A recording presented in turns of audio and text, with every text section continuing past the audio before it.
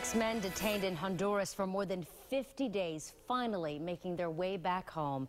It's been a long wait for family and friends. Our Alex Hobson just spoke with some of those loved ones tonight. She joins us live in the newsroom with more on that. Alex? Well, Wendy, this website, AquaQuest 6, shows you just how long the wait has been. The counter at 52 days, but tonight it can officially shut off.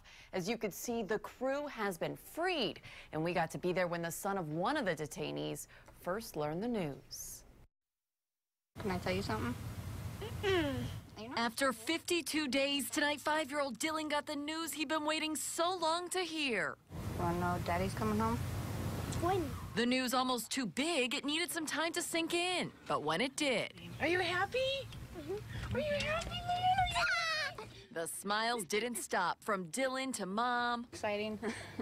Very exciting. ...to Amy Ivy, who was even sporting a tribute to her brother Stephen on her fingernails. She called and she said, they're free. And I just, oh, I can't. I'm so excited. I don't know what to say. A brand new photograph taken today outside of the courthouse is picture proof. The 6 Americans detained in Honduras since May 5th have finally been set free. The crew from AquaQuest International, a Tarpon Springs-based company, have been held in a Honduras jail for having weapons they say were just for protection on board their ship.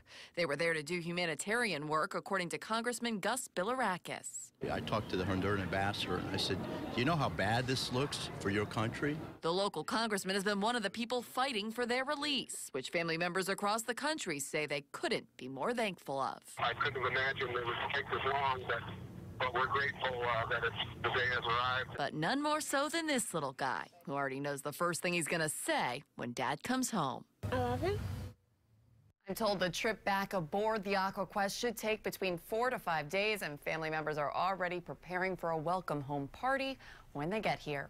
Reporting live in the newsroom, Alex Hobson, ABC Action News.